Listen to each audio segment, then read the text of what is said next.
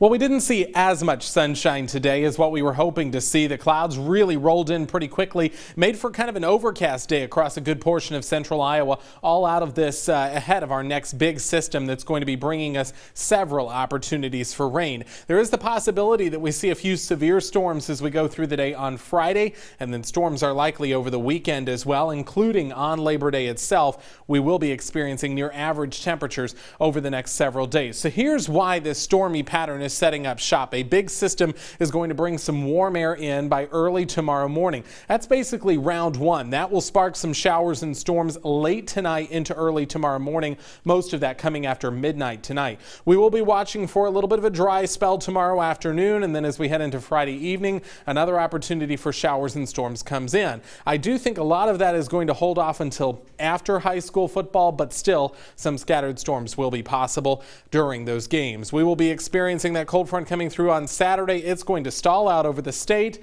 and bring us more rain chances into Saturday and Sunday. Now, the latest update from our drought tracker, this just released this morning. It comes out every Thursday, shows not really much change. We do still have a pretty severe drought down in southeast Iowa, so even though it seems like we've had a lot of rain, it just goes to show we do still need more. And good news, those chances definitely on the way. So our future tracker is showing we could just see some sporadic showers and pop-up thunderstorms by early tomorrow morning.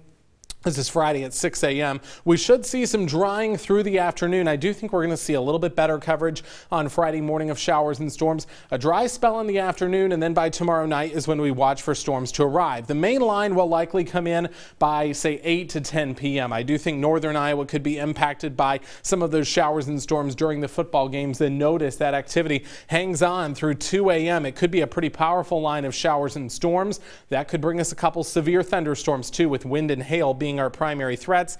Looks like we could dry out Saturday morning, and then basically Saturday night we ramp up the rain chances again. So our storm threat tracker for Friday, wind and hail will be our primary threats. Isolated tornado not totally out of the question, but again, it's a lower likelihood. As far as rainfall goes, we're going to see a lot over the next several days. Now, this is just one computer model. It shows our rain tracker between 2 and say 3.5 inches across central Iowa. This is through Sunday at 10 p.m. So over the next several days, and then we do have rain chances beyond that too. So it could even go higher than that. Your kickoff forecast for Saturday, Iowa taking on Northern Illinois over in Iowa City. Be watching for scattered showers and storms in the afternoon. I'd bring a poncho just in case. For the ISU and South Dakota State game in Ames, same thing. There could be a couple spotty showers. I do think that one will be drier, but still we'll have to keep a close watch out for storms, and everything is going to be A-OK out in Montana for the UNI game. So tonight here in the Des Moines Metro, scattered thunderstorms mainly after midnight. It becomes breezy with a low near 68. Tomorrow, scattered storms through the day, the best chances early in the morning and then later in the afternoon and evening.